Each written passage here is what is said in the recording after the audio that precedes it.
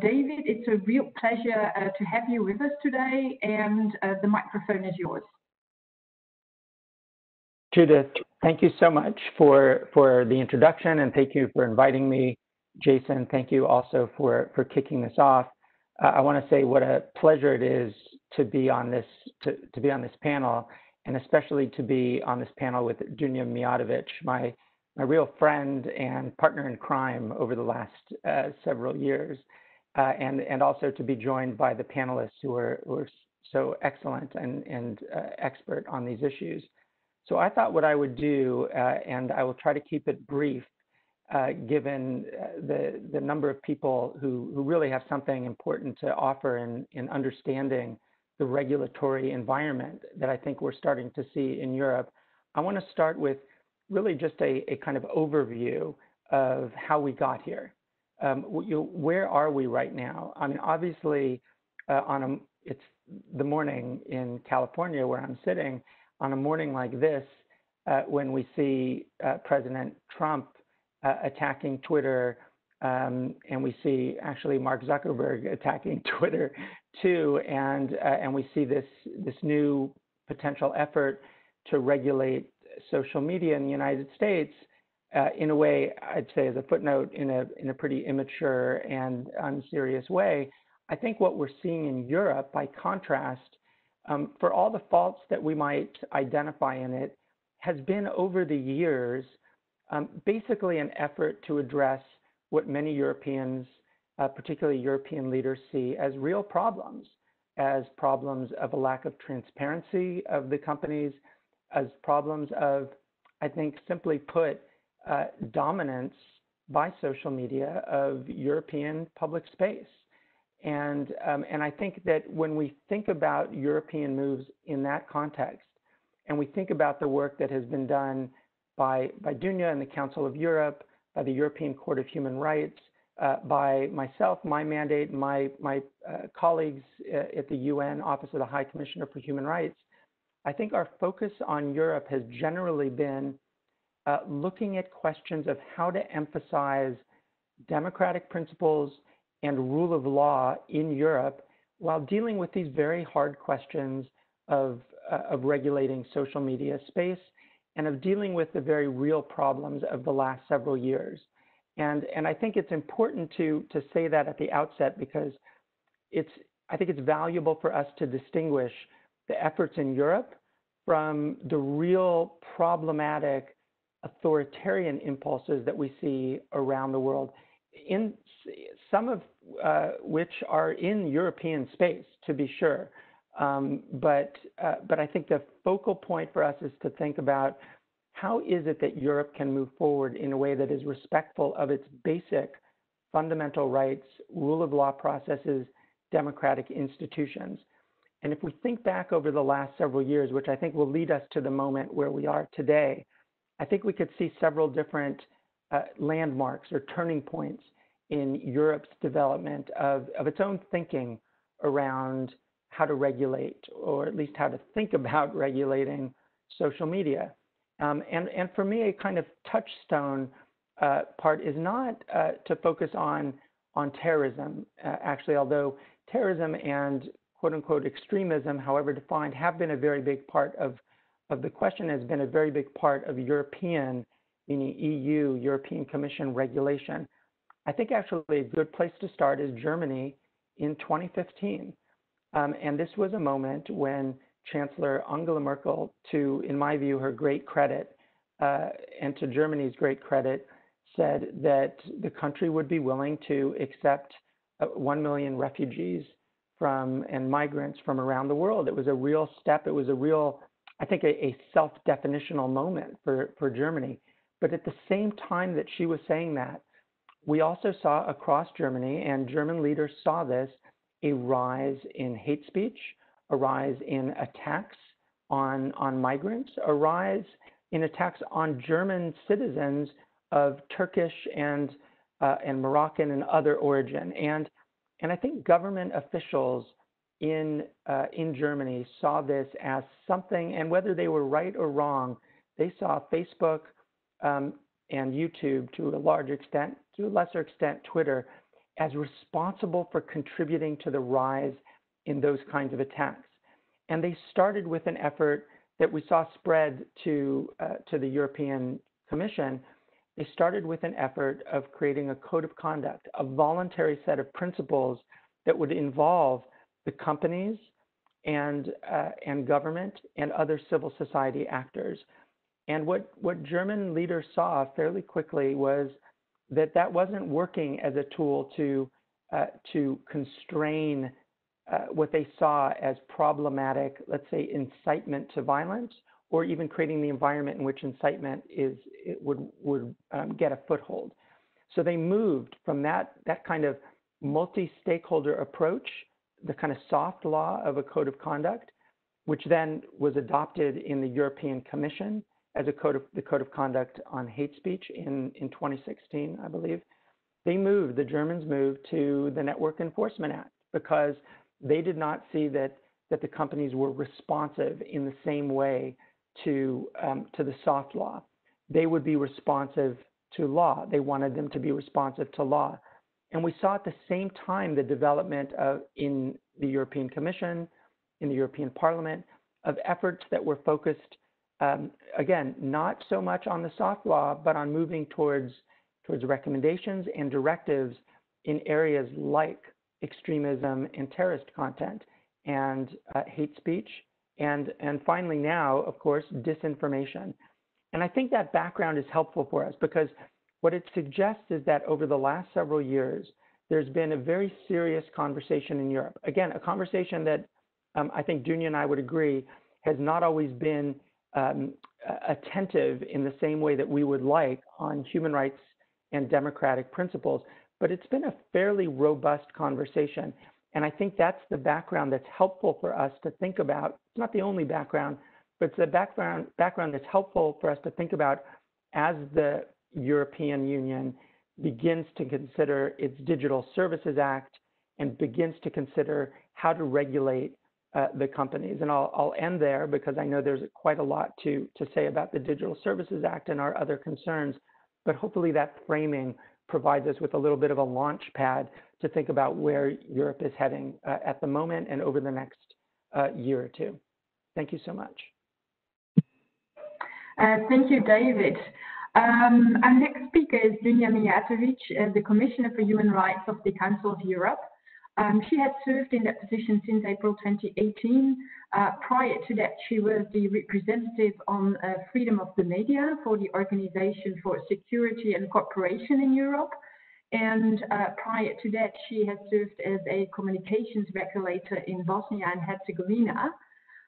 Thank you so much, Dunja, for being with us and for sharing your valuable insights. The floor is yours.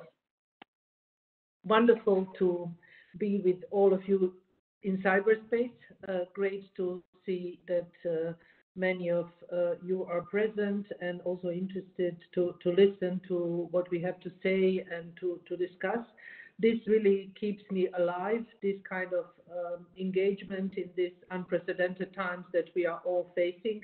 And now more than ever, I think we need to join our voices and also our forces in order to make sure that our values, our rights are preserved and really respected in this difficult time. I'll try to be brief and not to repeat what David just stated. It goes without saying that we agree on many of issues, if not all, that we are raising when it comes to these rights.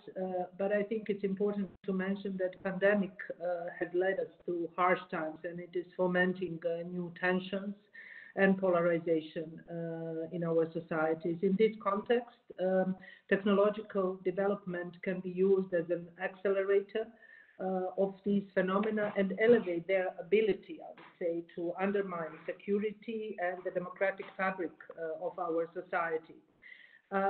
In an era when humans and machines are living in an ever-closing relationship, ensuring that technological development works for and not against human rights, Democracy and the rule of law is one of the biggest tasks that states must face, but not just the states, I would say all of us. It's the biggest challenge. Indeed, I think we can all agree that technology is never neutral. It is very personal, I would say, because it carries ethical, political, and legal implications. And digital technologies can improve, of course, the quality of our lives, increase efficiency, strengthen accountability, create new opportunities. Many case sectors of life, like healthcare, that I tackled in my previous work in the previous months a lot, then education and employment. And it can, of course, strengthen human rights, protection in a variety of ways. But so far, digital development has mainly turned against users, perpetrated injustices, and restricted people's rights. A case in point here is privacy that I would like to emphasize. Large amounts of personal data is collected with or without our knowledge and are used to profile us. We provide data on our health, political ideas, family life without knowing who is going to use this data, how and why. A topic that has recently been largely discussed in several states of the Council of Europe is the use of digital devices to help enforce quarantine, order the progression of infection, and inform people about their possible exposure to infected individuals. And last month, I published an opinion editorial in several national media outlets in which, while acknowledging the potential of digital tools to strengthen the ability to contain the spread of COVID-19, I cautioned against the data protection risks that such tools would entail. I therefore recommended a number of actionable steps, but I will not go into details about this now.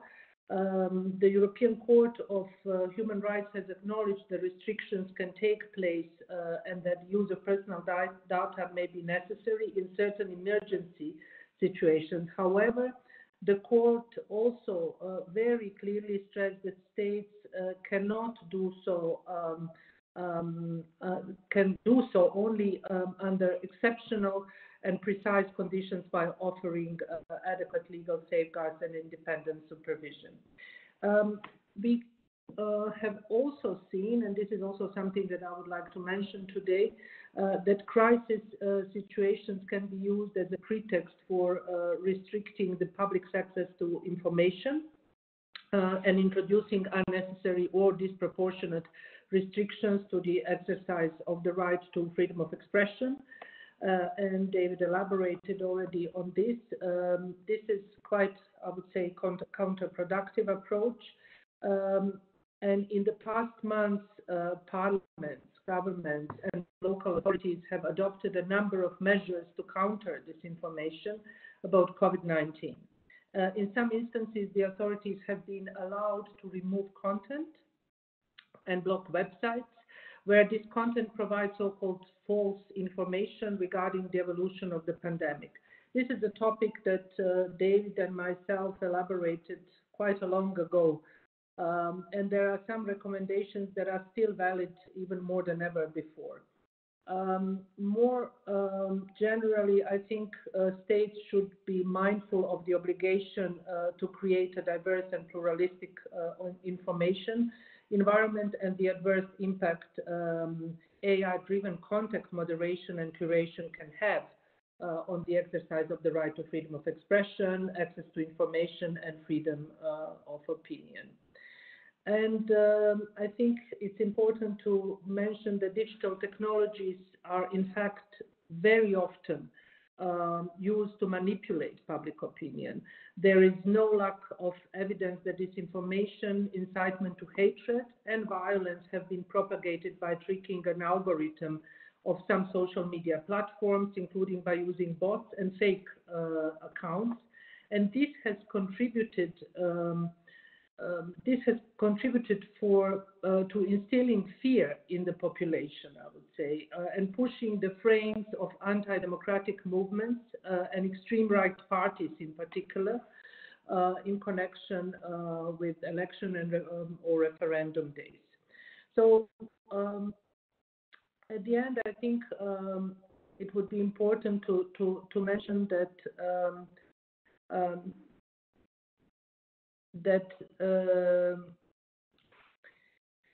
what GNI is doing and this multi-stakeholder approach is something that is not spectacularly new and something that we are not aware of. But I think I can only once again welcome the multi-stakeholder process created by GNI initiative.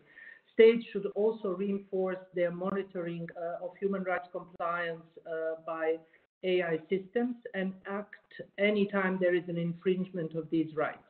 They should strengthen independent oversight and empower national human rights structures to engage in this field too. And it is crucial to keep human control and human liability in relation to AI. Finally, states should promote digital literacy among the population and in particular in schools in order to help people understand how the digital world works and recognize when it harms. So with this, I think I would end by saying that at stake is the society we want to live in and pass it on to the next generations. Digital technologies can strengthen our freedoms or oppress them. They can bolster participation or become a threat to democracy. So I'm looking forward to our discussion and any questions you might have. Thank you. Thank you, Dunja. So here we have this great fire, although it is also quite warm already outside.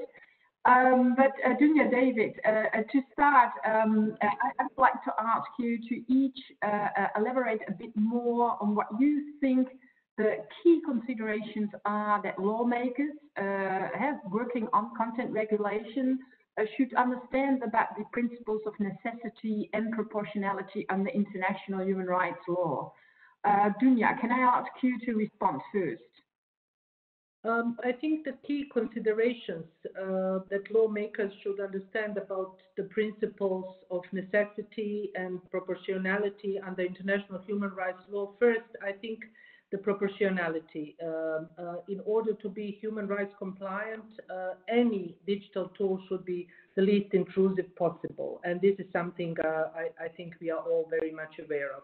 At the moment, as fears to public health increase people's acceptance of these intrusive measures, the governments of many countries are benefiting from a wider margin of maneuver, I would say, to cope with the health crisis. And in such circumstances, it is crucial, absolutely crucial, that independent and competent oversight mechanism control the proportionality of the measures. When it comes to necessity, I would say that digital measures should be lifted once the reason for introducing them no longer exists. I'm already monitoring and unfortunately seeing that several member states are really not doing that. This is an important point because experience shows that intrusive measures introduced to face extraordinary circumstances, and we have these situations before, like terrorism or health crisis, often remain in place or are transposed into ordinary law once the emergency is over, and then we are having even greater problems. It is therefore, I would say, crucial that restrictions to the right to privacy be limited in time and subject to sunset clauses, and the derogatory measures do not become the new normality. But reality in the field, if I can say so, is quite different, and that is why we need to be monitoring even closer and focusing even more on these emergency measures. Thank you, Dunja. And David, is there anything that you would like to add? Well, I share everything that Dunja just said, and I think I would just add the following. I think it's important for us all to recognize that the principles of necessity and proportionality are essentially one condition of the three main conditions that we look at when we're evaluating restrictions or interferences with freedom of expression or privacy. One of the others is that the restriction be provided by law, and we've understood that to mean that the law itself needs to be clear. It needs to provide guidance both to executive authorities that might impose the restrictions so that they don't have excessive discretion to decide what's legitimate and what's not, but also provides guidance to individuals, to companies, so that they know what's on the right side of the line and what's on the wrong side of the line. I think that's essential, because otherwise it's very difficult to evaluate the necessity or the proportionality of any particular measure. And the other question is necessary for what?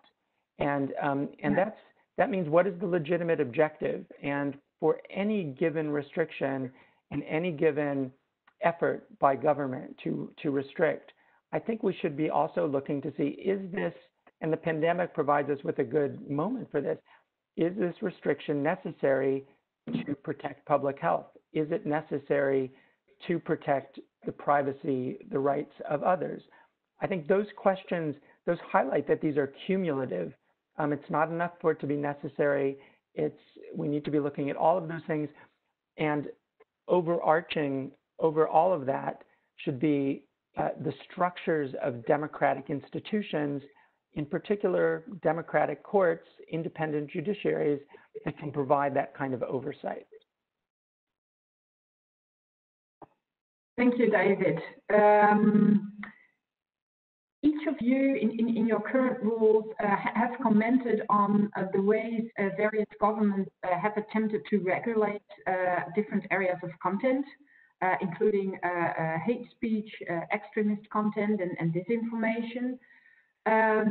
Based on what you've seen, what are the pros and cons of attempting to provide a single overarching regulatory regime for all forms of harmful content versus creating specific frameworks for each? David, I will ask you to go first. Sure. You know, from my perspective, I think there are two areas where European regulation has missed pretty substantial opportunities to invest rule of law standards in the regulation of social media or the internet and content, user-generated content more generally. One is finding ways to insert their democratic institutions in the evaluation of these issues. And the way that things have developed, that regulation has developed over the last several years, has been essentially government saying, these are the rules. So this is the rule for hate speech, or you need to follow our law on criminal insult, for example, as in Germany. But it's up to you, the company, to adjudicate what is lawful and not under our laws.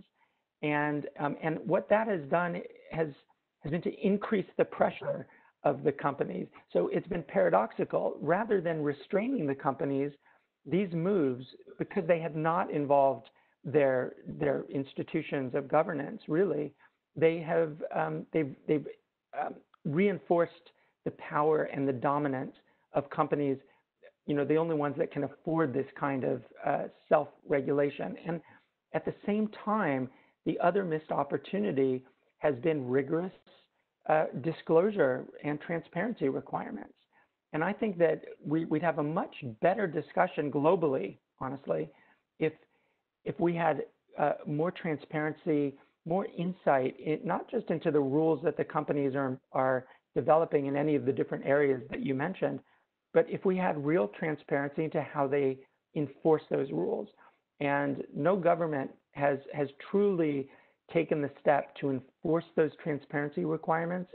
My hope is that transparency becomes fundamental to the Digital Services Act, to future regulation in Europe and elsewhere, And that's the opportunity that we've missed so far, and that hopefully will be a part of the discussion moving forward. Thank you.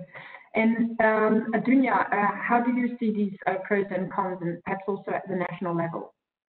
Well, as we know, in recent years, national legislators in EU member states have been pushing for new laws to combat negative, I would say, societal phenomena such as hateful or terrorist content online. And we know about several examples. For example, Avia law in France, inspired by the German Network Enforcement Act, that actually requires companies to remove manifestly illegal content within 24 hours from receiving a notification about it, but also the UK white paper on online harms. So I would say that it is obvious that pros are that there is a need to combat online abuses, online hate speech, legitimate objectives to fight against hatred, racism, anti-LGBTI or other discriminatory content. It was stressed by Council of Europe monitoring body ECRI that action is required in several areas to effectively prevent and combat hate speech. These encompass awareness raising, prevention and counter speech, support to victims, self-regulation, the use of regulatory powers, and as a last resort, criminal investigation and punishment. When it comes to cons, broad and sometimes vague definitions of what constitutes illegal content. That is something that I would say is quite important, including phenomena such as online disinformation that we already mentioned and terrorist content, limited ability of technologies to access the context, shifting the focus from conditional intermediary liability to holding intermediaries directly responsible for the dissemination of illegal content on their platforms. Thank you, Dunja. I have one more question, and perhaps more addressing David, because it touched upon something that you previously already indicated when you say that we have a global discussion on transparency, and that you were hoping that that's also becoming part of the DSA discussion. So with the GDPR, we saw EU legislation can have a impact beyond European borders, had the so-called Brussels effect. And so do you think the DSA has impacts beyond Europe, and if so, what implications, if any, should that fact have on the DSA deliberations? Yes, absolutely. It's a really important question, because I think, as you know, GDPR has had a global impact, both in the context of how the companies now deal with privacy issues, not just in Europe, but worldwide.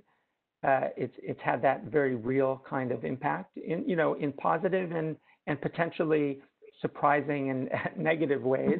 But it's been, generally speaking, a European regulation that has had global impact. Also, it's been a kind of model for many states adopting their own privacy regulations. And I think that the DSA has that potential. And it has that potential for a couple of reasons. One, of course, Europe has pretty significant market share. And so because the companies operate at scale, what they're going to want to do is, looking at the regulation that is imposed on them in Europe, it makes sense for them to apply that across the board.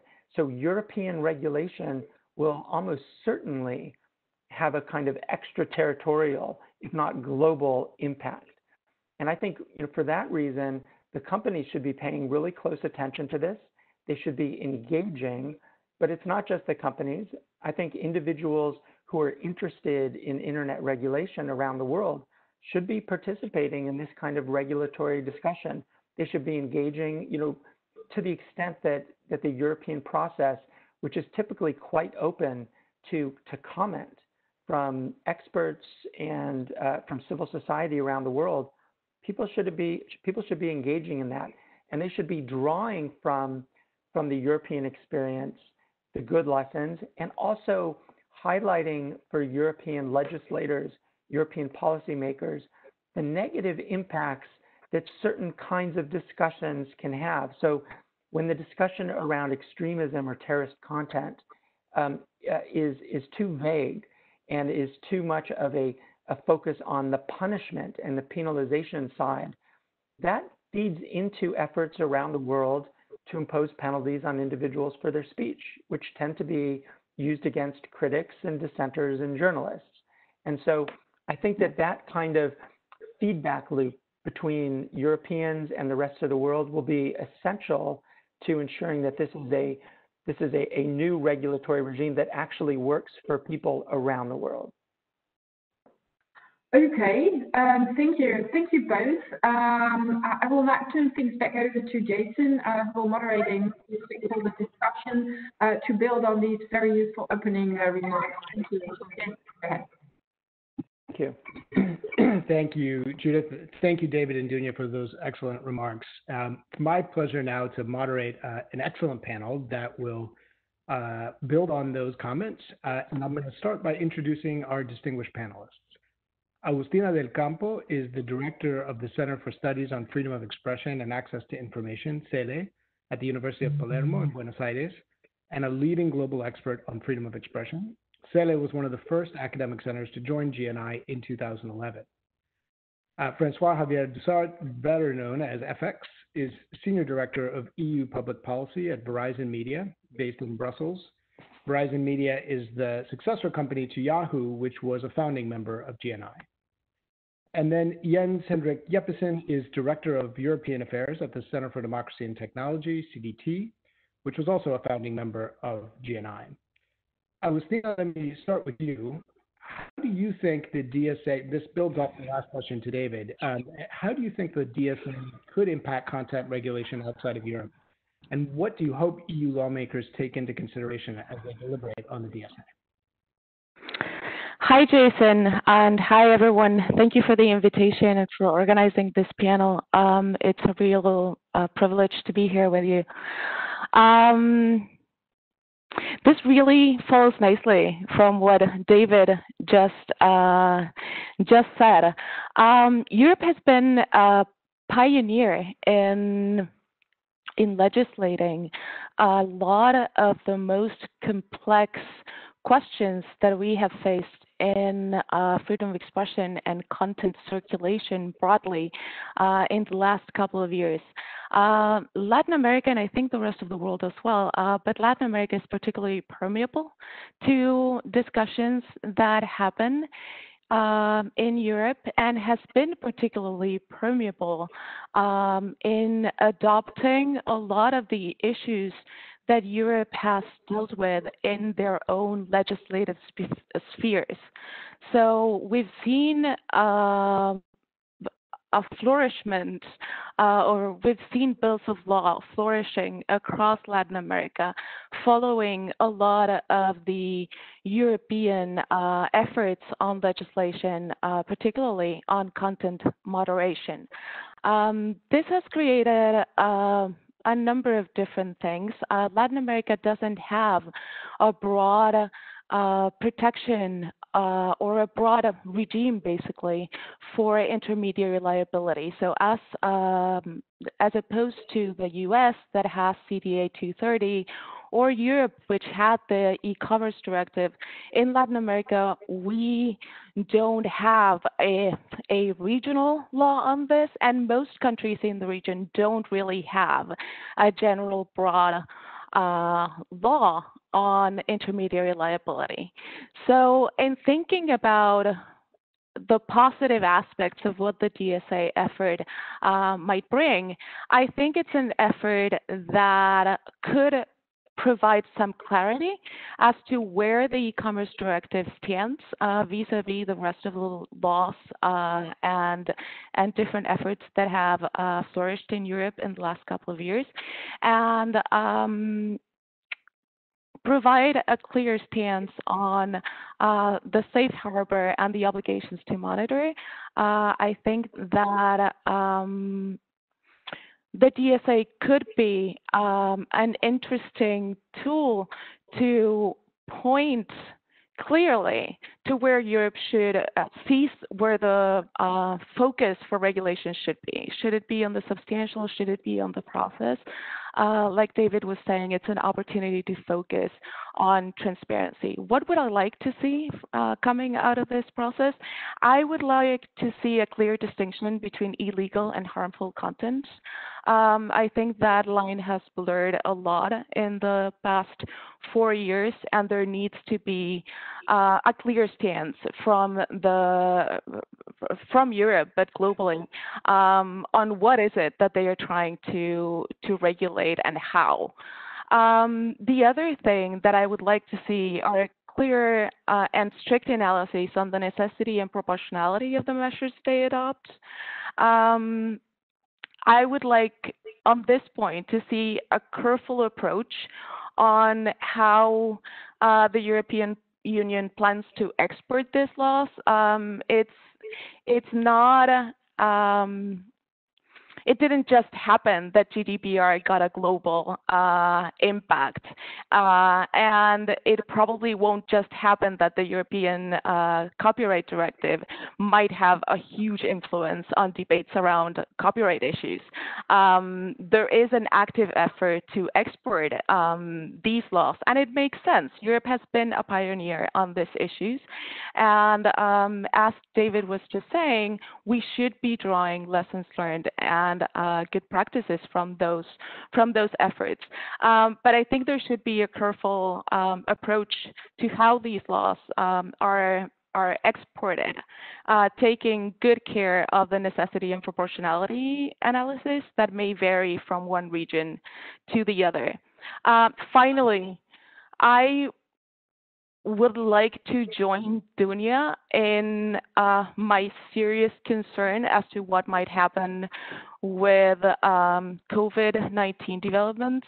I think having this discussion within this particular framework that we're currently in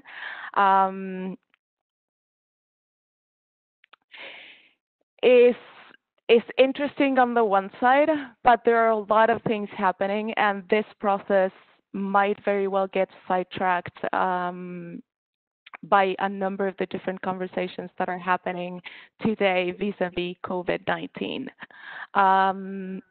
So I'll keep an eye on how the measures that are being implemented and how what's happening with this health crisis, particularly online, impacts the development of the DSA.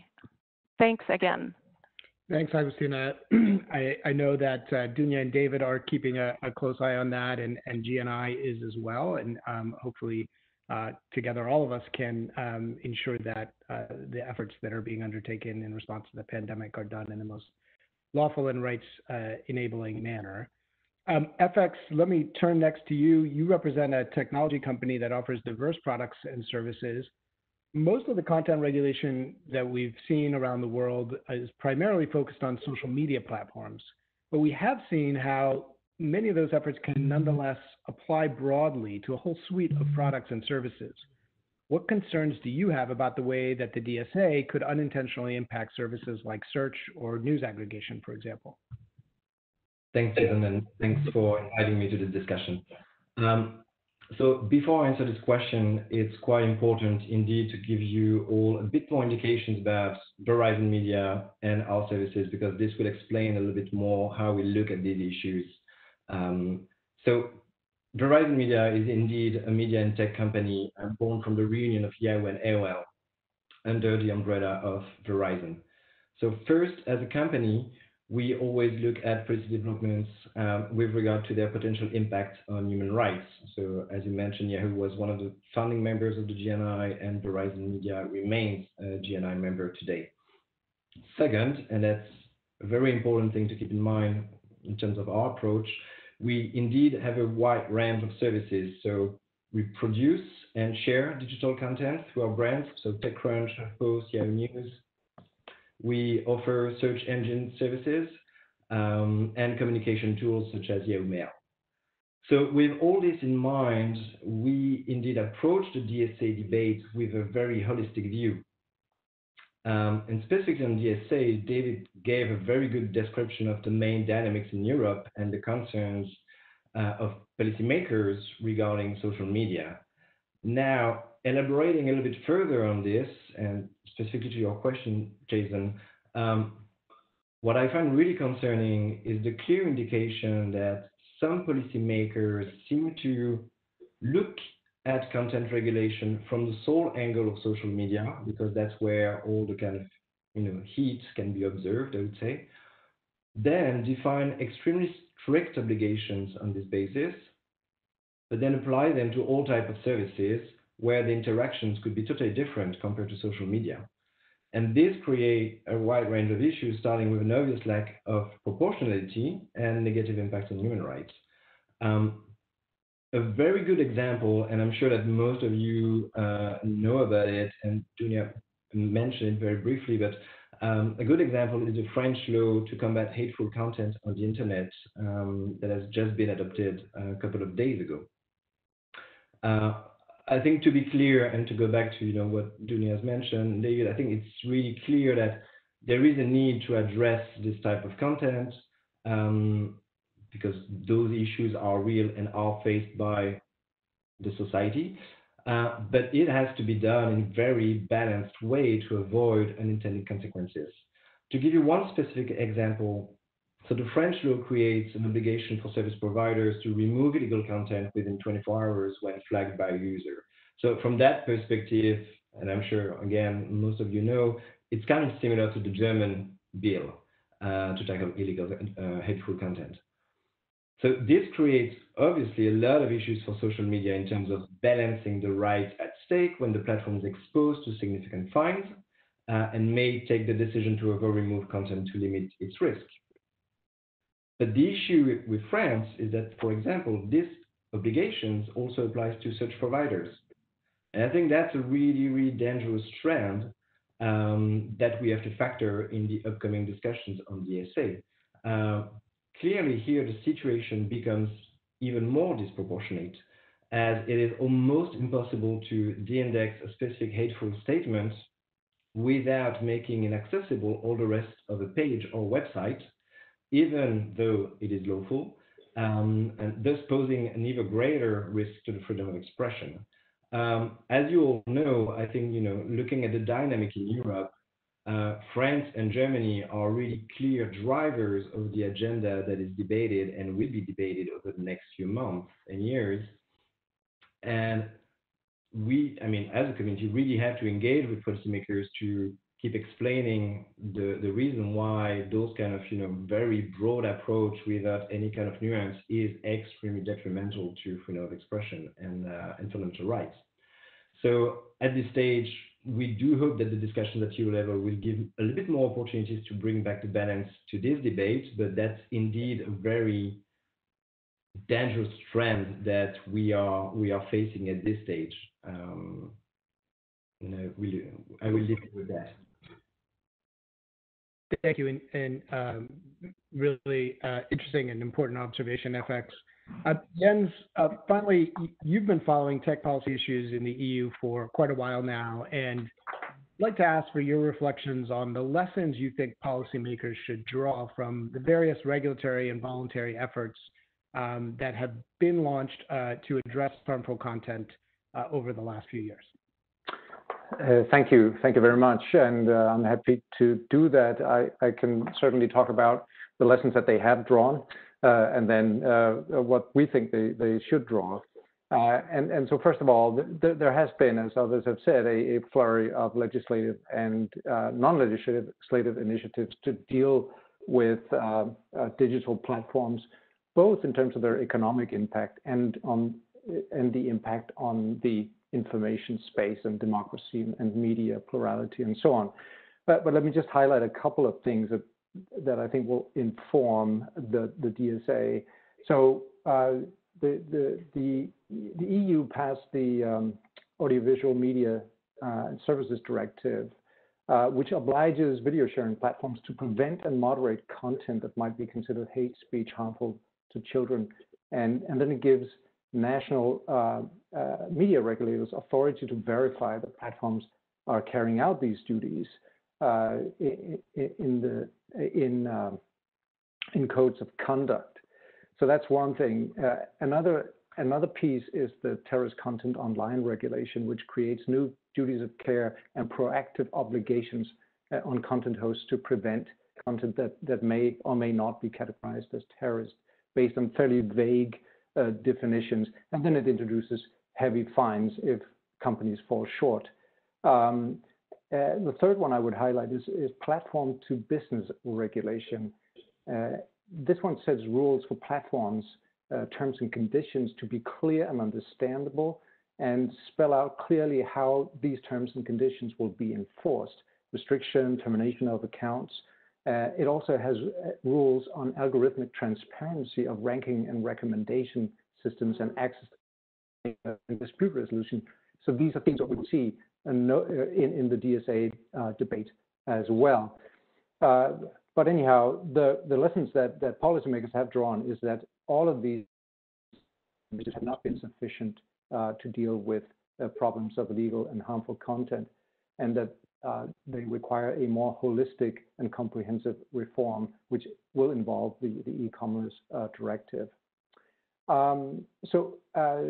Just a couple more observations. In the last 6 months, I think we've seen a very clear focus on addressing concerns about market dynamics in digital services. So ex-ante rules specifically targeting the very largest global platforms. And then also an increasing attention on online marketplaces in addition to the social media space with trade in physical goods. So something that both consumer groups and brands, industries have highlighted. So in terms of the future DSA negotiations and our recommendations, we set out 9 principles last year that have been our sort of guiding document for advocacy since last year. And so I'll just highlight 3. First is, and this is something David Kaye explained very well, that when states, it's really about fundamental rule of law principles. And so that when states want to restrict or suppress content, they need to respect basic human rights principles. And so if content is harmful enough to require state intervention, then you have to be able to describe it clearly in legislation that is passed in the parliamentary process, respecting the necessity and proportionality conditions.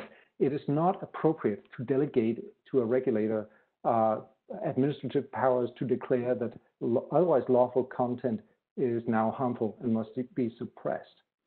The second is that we should maintain some of the core principles from the e-commerce directive, and that is the principle of limited liability and the prohibition of laws that mandate general monitoring of user content uploads. They're really essential to free expression and access to information. And the DSA can keep these principles and still create harmonized notice and action obligations and create transparency and accountability of automated moderation tools that are being used. And then the final one is cross-border impact of content restrictions. So what we see in Europe is that the e-commerce directive is silent on whether a restriction of an injunction against particular content may be imposed in other countries. And we think that there should be a clear principle in the DSA that says the content restrictions based on the law of one member state should not be imposed across borders. There are very different traditions, very different historical and cultural norms in different European countries. We should not limit the space of permissible speech by imposing all countries competing, let's say, blasphemy laws on countries that don't have them. So I'll stop there, and thanks very much. Thanks very much, Jens, in particular for raising that point about cross-border impacts. I think that's been a theme running through many of the comments here, and I want to just highlight, G&I put out a statement earlier this year on that issue, and perhaps we can post that into the chat. We have a few minutes remaining and a lot of great questions from the audience. We will run a little bit past 11 for those who can stick with us, so we'll try and get in as much as we can. All of these questions are addressed to the full group, panelists and speakers. The first comes from somebody who's working with one of the members of the European Parliament on the DSA, and I'll just read it to you. We want to avoid that the DSA focuses on undefined harmful content. An idea that we have been thinking about is the creation of independent social media councils to allow public exchanges by a diverse range of stakeholders on how social media networks should engage in content governance that is respectful of human rights. How and if would this make sense at a European level, and to what extent should companies be a part of this, and how do we avoid corporate capture? David, I know you've been doing a lot of thinking, writing on the issue of social media councils in particular, so I'll turn things over to you first and then open it up for any other reactions. Sure, thanks. It's a really important question, and I think it's really important for people to be thinking, I think, and by people I mean all of us and legislators and regulators as well, to be thinking that the regulatory environment doesn't have to be a kind of one-size-fits-all approach. I mean, there are multiple ways, multiple opportunities to have oversight. You can have a DSA that imposes some public standards, some public regulatory standards on the environment. And I think that makes a lot of sense for transparency and disclosure purposes. But you could also have, and that is to echo a point that was just made, that includes keeping the basic principles of the e-commerce directive. But you could also have a kind of multi-stakeholder approach that's found in the social media councils that involves, similar to the way press councils work, a kind of oversight of content decisions. And if you have that, it doesn't exclude other models. It ensures a kind of openness in the discussion of the hard problems around content, but it also doesn't include the kind of hard edge of penalty that might actually cause the companies and individuals to overregulate, to self-censor themselves in a way that's negative for the environment. So I think there's a lot of room for Europe to be considering the social media council model, even while it's addressing or pursuing the other issues in the DSA. Thanks, David. Any others want to come in on that idea of social media councils?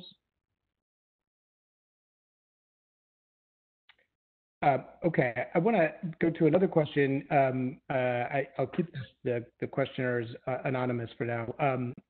One of the questioners asks for elaboration on this concept of transparency, and asks what the speakers mean or what they think we should mean when we refer to transparency. Transparency about what, and transparency to whom?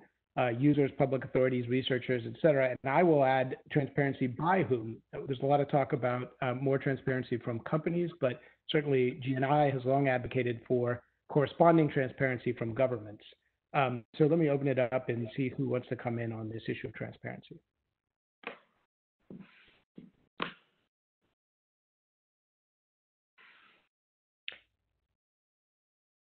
Any takers? Otherwise, I'll assign this question to Dunja.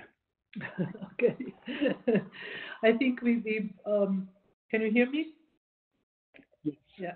I think this was already elaborated in both David's and myself introduction. I think transparency is absolutely the key. We were talking about necessity and about proportionality. But to this, I think it's extremely important to add also the legality and transparency. Any of these attempts that are done without these particular safeguards are not good and cannot be considered important. What I also think is important to mention here is the fact that we do not need to reinvent the wheel here. We already have the tools and mechanisms Because sometimes I think in the situations where we have too many question marks, we do not know, in which direction we should go. So we immediately think of regulating and legislating, and we should not over-regulate or over-legislate. We should use the tools that we have and the knowledge to ensure that technology benefits and enhance human rights protection. And I would just here mention the document that my office produced last year, recommendations on artificial intelligence, that was published with the aim to assist the states and the governments, and it can be used to that purpose. It is called Unboxing Artificial Intelligence and Human Rights, and it is based actually on existing standards and the work done by the Council of Europe, other international organizations, and particularly taking into account David's report on artificial intelligence, which I find one of the greatest documents talking, if probably not the document that should actually give all of us the guidance also in the future when we talk about these issues. Thanks very much, Dunja. And indeed, I can second and recommend those documents. We'll think about maybe we can circulate some of these documents, including the unboxing document, some of the other reports that you mentioned, David's report, to panelists separately. And I'm glad you brought up artificial intelligence, as there were a couple of questions about that. In the last minute that we have, I want to take a final question near and dear to my heart, which is, what about the abuse of notice and action frameworks, which the questioner points out that we've seen this as a problem in the context of copyright under the DMCA in the US system. What if we do have a notice and action system built around the DSA? What steps can and should be taken to try and avoid and address potential abuse of that kind of a system? Happy to take this one, Jason, if you want. And I've been following and really heavily involved in the copyright reform and discussions at European level. So going back on this from this perspective, clearly, what is the big departure and the big change we see in those regulations and these discussions is really the time frame associated to the obligation to remove the content. So with e-commerce directive, the time frame is basically the fact that the platform has to take action as fast as possible when they receive the notification, which is one thing and has been, we believe, could be improved, but potentially, but has been working. Now, if you move and if you corner a private actor to basically take this decision in a very short amount of time, 24 hours or even 1 hour in certain scenarios, and this associated to a fine, you are indeed in this situation where you are in the situation with a risk of censorship. So flexibility or kind of logic in terms of what is the approach, what is the reasonable timing, it will be essential in this debate. Thanks. David or anyone else who's looked at copyright law, want to talk a little bit about counter notice and how effective that can be and some of the limitations that might have? I'm happy to say a couple of words, although I would also like to hear from Jens and Agustina if they have a take on this. I would just say briefly that I think one of the risks, and we saw this actually throughout the debate in Europe around the new copyright directive, two different things. One, the kind of capture of that process by large industries and publishing houses to the detriment of individual artists and to the detriment of the platforms to a certain extent, because what we have seen is a move towards, in a way, kind of over-regulation and also a generalized pushing towards what we haven't really talked about that much, but to upload filters, to the idea that there's a way in which the companies, the platforms, can create a system that that basically blocks us from uploading material, even in the absence of your normal notice and takedown. And that's a real danger to, I think it's a very big danger to artistic freedom of expression. It's a danger to the market for art in all sorts of ways. And I think that that Europe should be very careful about and certainly avoid the kind of approach that we saw in the copyright directive, somehow transporting that over into the DSA more generally. I could add to that just a couple of observations that the DSA ought to balance the framework around notice and action in a way that a notification does not imply that the content is in fact illegal. And a company should not be held or should not be punished for not following a notification. A company might be sanctioned if it fails, if it simply ignores notifications for, systematically. But there shouldn't be kind of this assumption, and the incentive should be balanced. So so we should avoid the kind of layout that we've seen in some of the laws that we've talked about, where failure to remove content that has been flagged that leads to fines. That is not appropriate for this type of framework. So it should be much more balanced than that. Thank you. Thanks, yeah, if I may add to that, I think it's really encouraging that there's people actually concerned about this. It seems that for a long time there wasn't a huge or a serious concern about over-reporting, particularly from the people that were legislating. This was not a concern. And I agree with David about the copyright directive, the EU copyright directive. And within that framework, I think it's particularly important that we're asking this question. I agree with what has been said about timeframes and liability of companies as being very important for addressing this particular issue. And I also think transparency can go a long way here.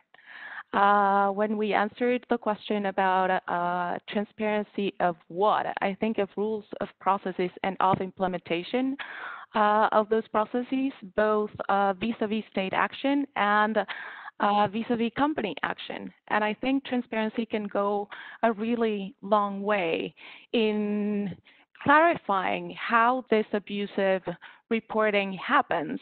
How often do companies see it?